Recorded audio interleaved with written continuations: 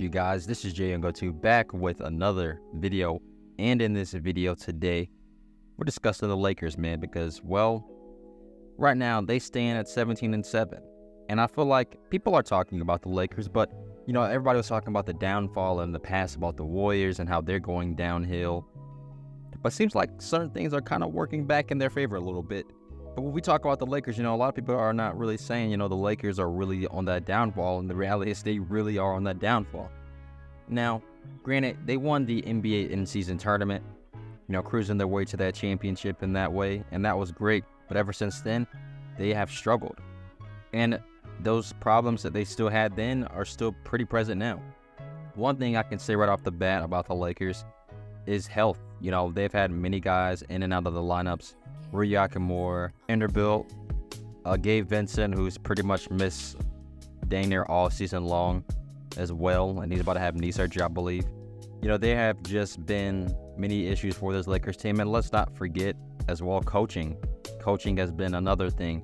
Darvin Ham has had so many different lineups, starting lineups, you know, and the thing is that we're into next year now, and the All-Star break is coming very soon as well. Like, by now, you know, this is where things are starting to really get more serious as teams now kind of know their own identity, know who they are. And the Lakers are still trying to figure that out right now, you know. And it's kind of sad because Anthony Davis, as we all know, is putting up big numbers. He looks like he can possibly win Defensive Player of the Year. And LeBron, you know, at 39 years old, is still playing at extremely high level.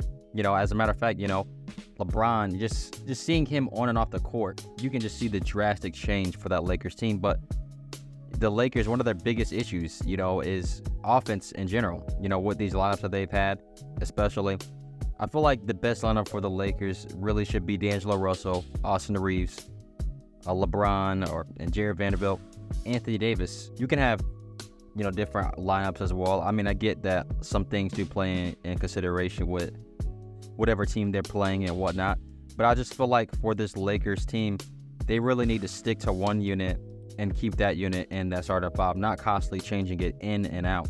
Any of the guys who they have on this team are going to be here pretty long term. You know, no guy is on here for the most part, a short-term contract other than like Jackson Hayes and I believe another few players. But other than that, really, you know, you got D'Angelo Russell, who as well was recently benched. I just feel like for this Lakers team, it's just kind of annoying because you hear things like LeBron being at point guard, and you know, that's not a bad thing because they won a championship when LeBron James was starting point guard on this team. But when you are constantly just switching in and out with your adjustments this far into the season already, that's a big problem. And it's not all of Darvin Ham's fault, but the reality is the Lakers, they can make a trade. You know, and I don't necessarily think that a trade is just going to, like, fix all their problems, though, because when you look on paper, you know, this team is actually a good team when you look at it on paper, but it's how you utilize all these players, and they are lacking when it comes to shooting. I feel like if they do try to trade for somebody, they should go out and get somebody who is a great shooter, because obviously that's something that they lack on this team as well.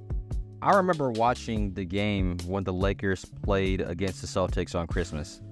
The Celtics, they won that game 126-115. And just watching it in the first quarter especially, I believe at one point the Celtics were up like 20-something to like 8 or 5. And just watching the Celtics play, you know, those guys, they're a well-coached basketball team. They know their roles. Everybody knows what's going on. They were just zooming by the Lakers. And on the other side, the Lakers, they were heavily relying on Anthony Davis and LeBron James to really do stuff. And they went on a run, you know, I believe in the second half and something came back in the game. But still, they still lost that game at the end of the day. See, that's been really a big thing for this Lakers team, I feel like, over the last few years. When they won that championship that year, that team, they had an identity, and they came into the season, they won like 50-plus games, and they cruised their way to an NBA championship. And this team right here, you know, they just can't really find that third guy.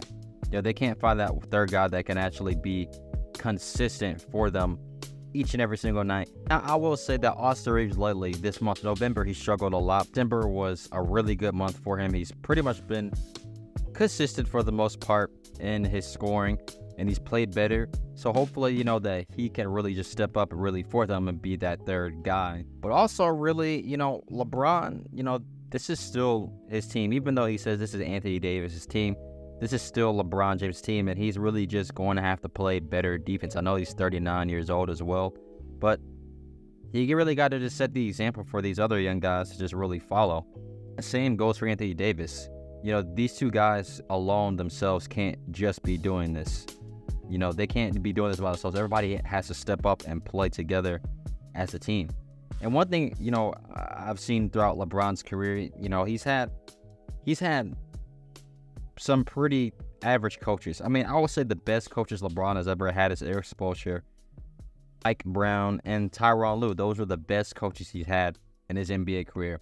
You know, ever since he's gone to the Lakers, I mean, I feel like the Lakers, to begin with, should have never fired Frank Vogel. That's just my opinion personally, because he was a defensive-minded coach, and he had that Lakers team as, well, one of the best defensive teams that year in basketball when they did win the NBA championship. That's a conversation for another day. I just feel like really the main issue for the Lakers, yes, is rotations. That's really one of the main things that's been going on for them. And, you know, players staying healthy, that's another thing that they definitely need. And just guys not really playing to expectation that how they should be playing.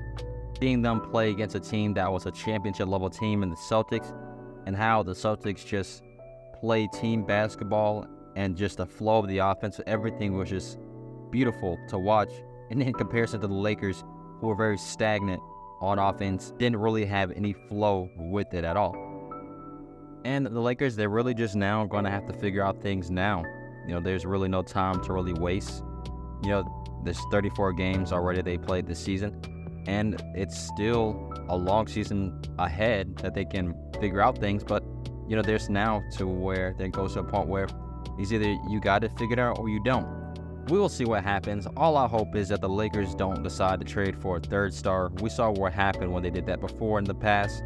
What they should do is go out and try to get shooters on this team, guys who are really good shooters. Most importantly, guys actually knowing their roles on this team, because we know that AD and LeBron are the star players, but it's like everybody else other than Austin Reeves as well has been, you know, on the decline. So they really need to figure out their roles on this team if they want to win, and Darvin Ham is going to have to stick with one lineup as a starting lineup, not 10, 20, 30, 40.